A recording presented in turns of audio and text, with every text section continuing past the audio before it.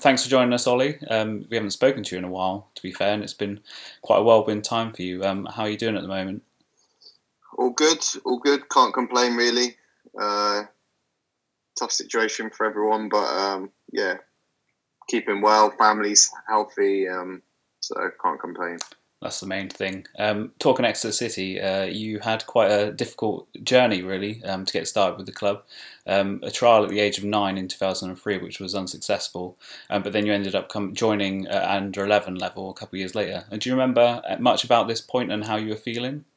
Yeah, I think I was sad when I didn't get into the Centre of Excellence, but I think it was major for me really to not be accepted, because I felt like it helped me, it allowed me to go away and play with my friends and just enjoy football really and have fun.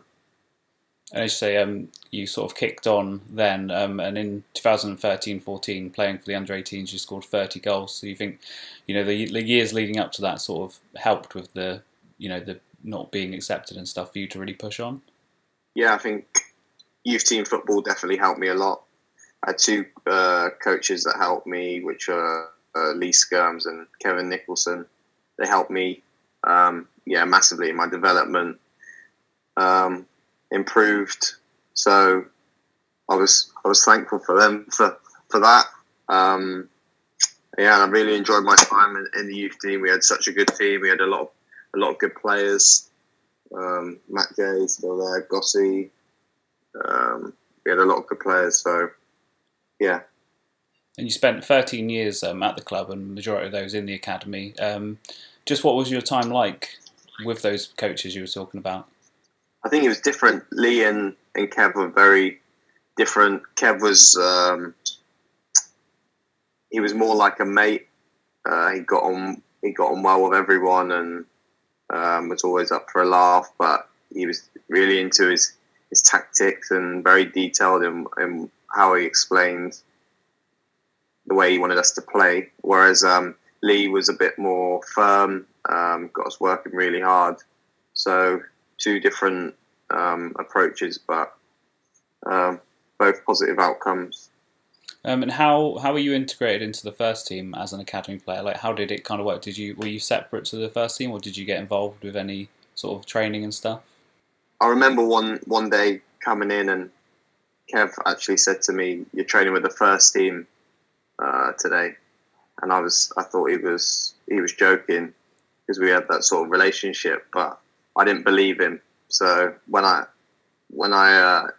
actually got to the first team pitch, I realised I was training with him, and it was a bit of a shock really. And what was that experience like? Do you remember? Did you finally feel like you were getting somewhere at that point? Not really. I felt like I would train with the first team, but you didn't really see a pathway. You didn't see the light at the end of the tunnel.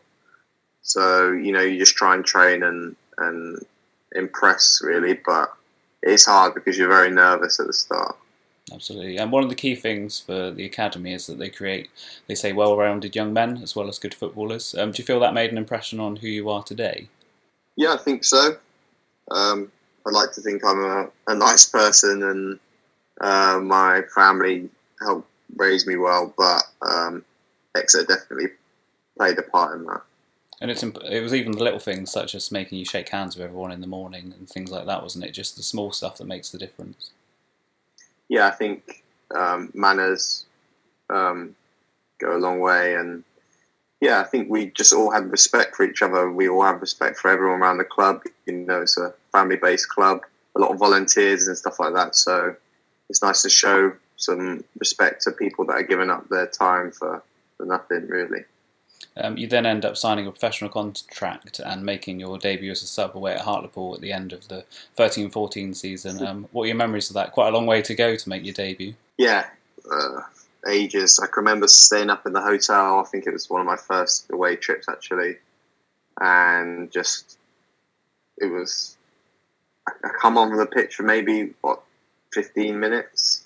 I gave the ball away mostly every time I got it. But apart from that, it was unbelievable to me. Make my debut. Seems so long ago. And then the following season, you scored your first goal for Exeter City in the Johnson's Paint Trophy away at Coventry. That must have been a good feeling too. Yeah, I was actually watching my interview back from after the game the other week, just laughing at it with one of my friends because I completely avoided the questions and I was just talking about my goal. I was absolutely buzzing. We just lost 3-1. So, yeah, it was nice to get my first goal, but it was a shame I didn't kick on too much after that game. As you say, you were often on the bench the following season, and then making 3 appearances before joining Weston-super-Mare on loan. Was going on loan something that you wanted to do personally as well at the time, just to get playing football?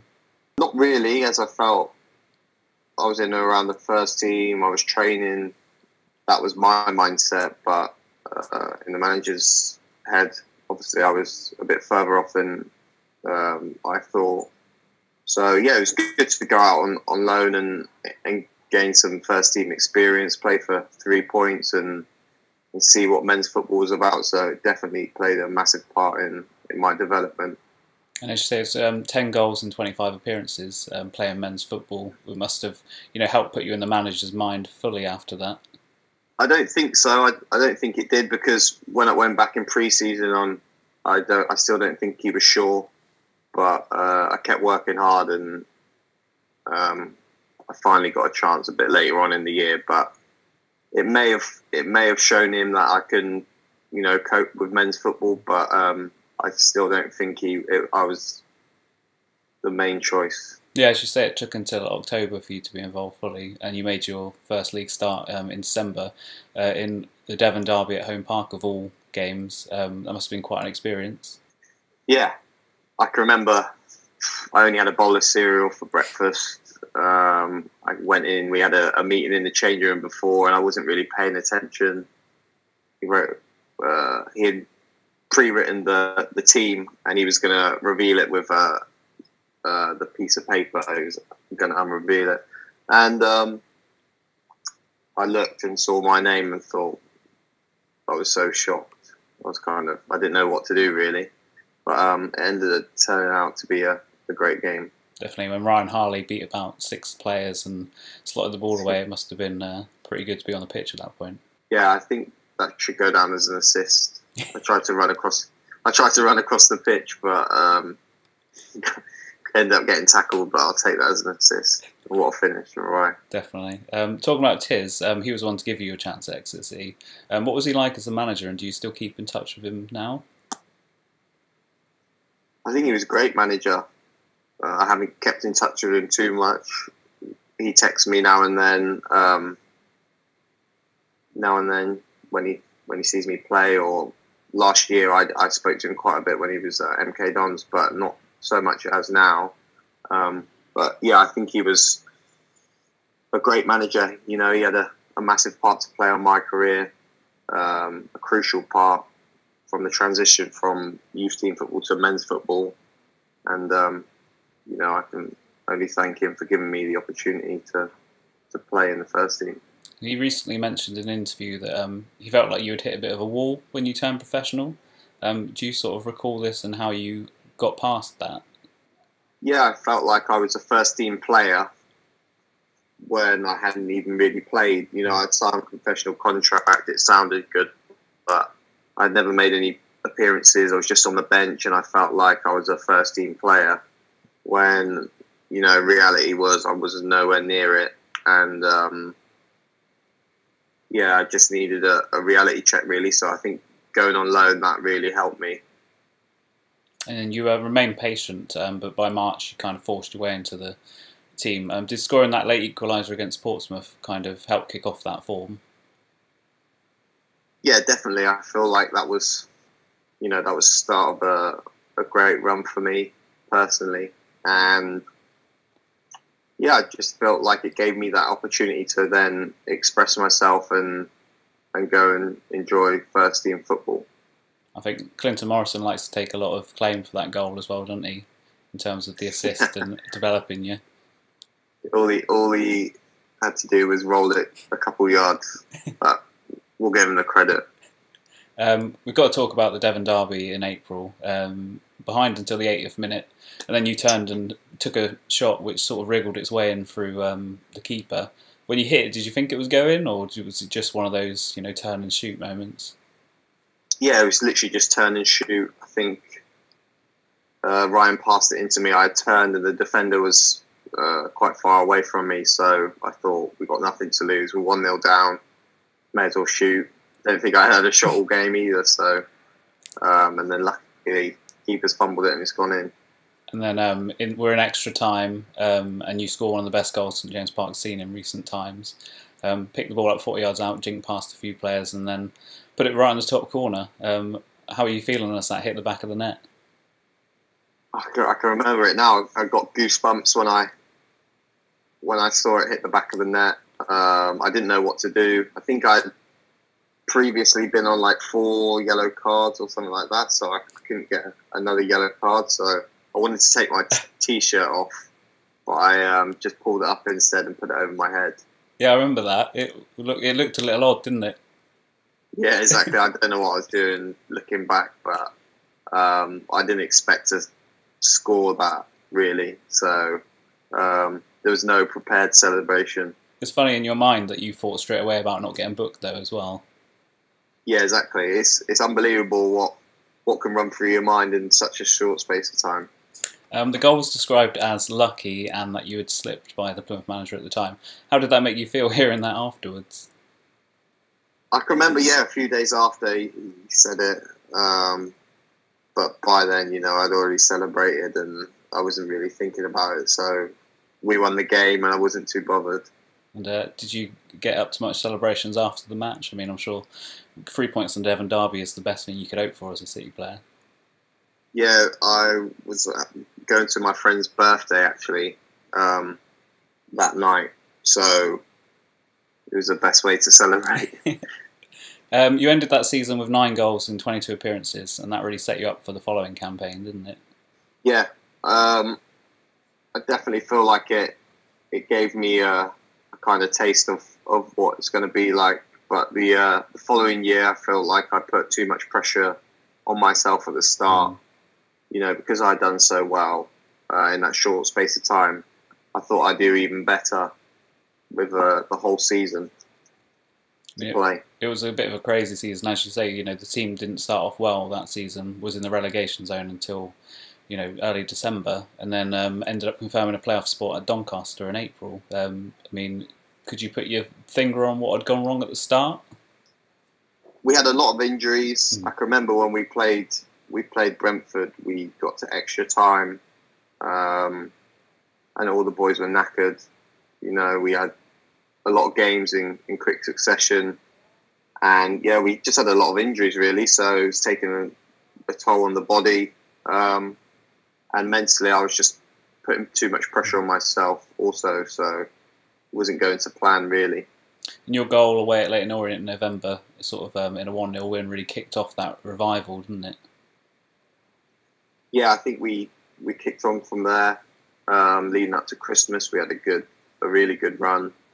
But still, I think we won quite a few games, and it still didn't feel like we were going up the league too much. But I definitely feel that was the game that probably kicked us on. You went on to score your first hat-trick away at Newport on New Year's Eve. How did it feel when that third one went in? And have you still got the ball from that day? Yeah, I can remember Lou, the kit lady, saying to me the day before, I think you're going to get a hat-trick tomorrow. And I was like, look, I'll take that. And then I can remember I started off in, I think, centre midfield. And it wasn't working, so Tiz moved me a little bit further forward. And the goals started flowing, really. The third one was a nice one as well, wasn't it? It was around the keeper. Yeah, that was it. And then slotted it home from like 20, 30 yards. Yeah, just rolled in. Just about, and that pitch made it difficult to roll in, I think, didn't it? I know, exactly. The worst pitch I've played on to date, but I'm grateful I got my hat trick on that. And I do have the ball. It's on my stand downstairs. What was the mood like when you finally confirmed that playoff place as well after such a long, difficult season? Yeah, it was unbelievable. We beat Doncaster. Jordan scored an unbelievable free kick. that we've been working on in training, and it didn't go quite to plan like that. But yeah, it was kind of against odds, really. We weren't expected to beat Doncaster, and we've ended up beating them and cementing a place in the playoffs. I think you had the opportunity to score the third, didn't you? I think you robbed the defender and then rolled in Liam, who finished. Yeah, I look at that goal back, and Craig Woodman was actually saying to me as soon as I tackled the defender, I should have lobbed the keeper. But yeah, that's in hindsight, isn't it? But yeah, I thought I've got to square it to Liam and definitely cement the place. Absolutely. Then we go on to face Carlisle in the playoffs, who we'd lost 3-2 on both games, so it was guaranteed to be dramatic. First game at their place finished in a 3-3 draw. I think we could have easily won that game. And do I recall you had a goal like wrongly disallowed for offside? You looked pretty level, I think. Yeah, I wasn't offside, which I was fuming about. I wasn't offside. I was clearly onside, but that would have put the nail on the head as well in that game. And I don't think they would have had a chance for the second leg, but that's the way it goes. And I think everything happens for a reason. Exactly. And then, and Bobby gets lobbed from a weird angle, uncharacteristically, and you think it's not your day at that point, I assume. Yeah. Yeah, I was thinking, I can remember that freak goal. It was a cross. The wind's just blown it, and from there on, they were just piling pressure onto us. But yeah, the second leg, we've turned it around. What a day that was too. You scored twice to put City 2-0 up on the day, an early goal, and then a goal on the 79th minute was probably one of your better ones, the swivel and then put it in the top corner. Your celebrations showed how much you enjoyed that one, I think. Yeah, definitely. I think that was a good goal actually on my weaker foot, top corner. And then I thought the game was definitely finished then. I can remember shouting at Joel after, because he went on a mazy run. He beat about 5 players. All he had to do was square it to me, and I would have tapped it in, but he missed, and then they end up going and scoring 2 goals. So I think the last one, equaliser, came in like the 89th minute or something, didn't it? I mean, how did you react? You look at footage and you see a few heads drop, but you think, here we go again. Yeah, I was expecting to go to extra time. I was thinking, I can't believe they've just scored again after the first leg. It's happened. We've thrown it away again, but obviously Stacey scores that unbelievable goal with his weaker foot, and I don't think he's ever hit a strike like that before. Where were you on the pitch when it went in? I can't even remember. Can't even remember, but I can remember running over, knee sliding. Me and Troy Brown knee slided, and it was the driest bit of sand you'll ever see, and we didn't quite slide. Didn't Troy end up hurting himself a little bit in that as well? Yeah, I think the story. Yeah. Troy bruised up his knee a little bit. What were those post-match celebrations like on the pitch when the whistle went as well? Fans pouring on to celebrate with you guys. Oh, unbelievable! Yeah, I can just remember everyone running onto the pitch. Oh, it was just crazy. Even after the game, it was unbelievable. Such a good time. And in the changing rooms as well, I remember hearing a loud rendition of Sweet Caroline at the time. Yeah, because I felt like after we drew against them in the first leg, they were celebrating a little bit and were a little bit loud and rubbing it in our faces. So we were banging on the changing room wall and singing Sweet Caroline. So City made it to Wembley for the first time in a long time to face Blackpool. What was it like building up to that? Were you putting a lot of pressure on yourselves? Yeah, I can remember. Well, personally, the night before the game, I was just itching. I couldn't sleep. I felt a little bit sick. I felt nervous. It was a horrible feeling. I mean, it would end in a 2-1 defeat. I mean, what do you recall of that day? Was it just one of those things that, just didn't feel like you could really get the win on the day after they went 2-1 up? I feel like, personally, it was a massive day. The whole atmosphere and the whole day just took over my emotions really, and it's one thing that I do regret because I didn't play well and I didn't feel like I left it all out on the pitch really. I didn't work hard enough, and when I look back, that year was such a good year personally and collectively as a team. But yeah, I always think about Wembley and yeah, just wish we got promoted really. That season you scored 16 goals and got 13 assists in 52 appearances, and that saw you pick up the EFL Young Player of the Season award. I mean, that must have been something you're proud of at the time and now. Yeah, looking back, I don't think I give myself enough credit really, because a lot of unbelievable players have won that award and gone on to do some great things in the game. So, you know, it's a nice feeling to get that award, and I'm very grateful. And I guess it takes pride of place in your home as well. Yeah, definitely. It's at my mum's house. She keeps all my trophies. Keeps them safe for you. Yeah, exactly. You had a really good relationship with the fans at St James Park as well, and you know they still talk about you to this day. Did you enjoy playing in front of them? Yeah, I did. I love the big bank, the energy. It was nice, and I definitely feel like as a homegrown player, they give you that a bit extra more support, and you definitely feel it. And do you still keep in touch with some of your former teammates? I'm sure you and MJ's relationship's still strong, isn't it? Yeah, I'm always speaking to MJ. He's one of my close friends, and you know, I'll always keep in touch with him. I speak to a few of the boys here and there.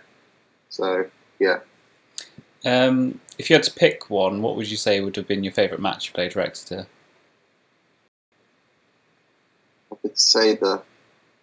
I'd probably have to say the semi-final, Carlisle. Can't get much more dramatic than that. Exactly, just because of the way it ended, it was just, yeah, unbelievable. Could probably predict this, but favourite goal? I'm guessing it has to be that one against Plymouth. Yeah, I've got to go for that. I'm sure. How many times have you watched it back since? Would you say? Easily over 100. Easily over 100. Yeah. During the 16-17 season, there've been a lot of speculation linking you with, you know, unnamed championship clubs and things. And you were quite young at this point still. How did you cope with that speculation? I feel like I really wanted to. There was a big part of me that wanted to stay because, you know, I'm from Exeter. All my family were there, my friends. But then also there was a big part of me that just wanted to go because it's a bigger club and the championship. So, you know, there was pros and cons to it both. But in the end, I was glad I stayed and waited for the end of the season. And as you say, you ended up joining Brentford, jumping up to the championship. And what was it about them that stood out to you? I feel like they had shown a lot of interest for the previous couple of windows, and I definitely feel really wanted. You know, their style of play suited me and still does. And yeah, I just felt wanted really. And they're very much a community club like Exeter, doing a lot for the local community. Was that something else that you liked about them? Yeah, to be honest, that wasn't something I took into consideration, but it was definitely there was definitely a resemblance there. I definitely felt like Exeter and Brentford are two similar teams, not just because they play in red and white, but the way it's ran. It was a slightly smaller club in the championship, and it just had a good feel about it. And you're often seen giving back to the fans and the community as well at Brentford. Do you think your academy upbringing has sort of helped you with, you know, seeing the worth in that? Yeah, I definitely think that's got a part to play in it. But I feel like you know, it only takes 2 seconds to sign an autograph or write a message back to people, and it can make their day. So I try and do that as much as possible. 10 goals in your first 2 seasons at Brentford as well, which isn't a bad way to, you know, make a mark, is it? Yeah, I think my first season I I overachieved in what I thought I would do. I didn't expect to play as many games as I did. I think I played the most games in the league out of everyone, apart from the goalkeeper, of course. But I definitely feel like I overachieved, and it set me up for a good following season. Absolutely. You've moved to more of a centre forward role, or more of like a number 9 the last season, scoring 22 goals as well. I mean, you must be over the moon with that. Yeah, it's been a little bit unexpected, because for a start I didn't expect to play up front, but I'm loving it at the moment, and hopefully I can go on and score some more. And you signed a new 4-year deal with Brentford last season. Is your aim very much to score the goals that will get them into the Premier League? That's the dream. If I didn't see my long-term future here, then I wouldn't have signed the contract. But that's the main aim, to get promoted to the Premier League like everyone else. It must be quite an exciting time at Brentford as well. With the new stadium almost being finished as well. You're looking forward to playing there? Yeah, really looking forward to it. I haven't visited it yet, as I've of what's going on, but hopefully it will be good when we get back going, and I'm looking forward to playing that. And will you miss Griffin Park as well? Because it's quite a unique old style stadium, isn't it? Like kind of reminiscent to St James Park in some respects. Yeah, I feel like Griffin Park is massive for us. The crowd get behind us. It kind of gives you that extra support you need. It's like a 12th man, really. As cliche as it sounds, but it definitely helps. Well, thanks for your time, Ollie. Thanks for speaking to us, and hopefully your season will get concluded in some way soon, and you'll know where you're at.